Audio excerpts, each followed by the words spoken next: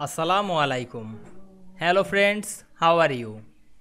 Welcome back to our another video. In this video, I am going to show you how to start page numbers with Roman numerals.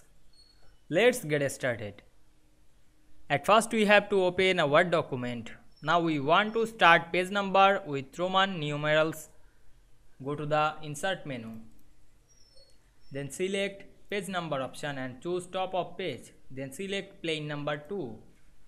Then go to the design menu and click page number option. Then choose format page numbers.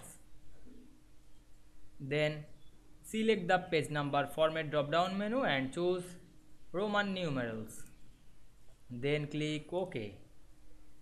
Then close header and footer. Now we can see here we start page numbers with Roman numerals very easily.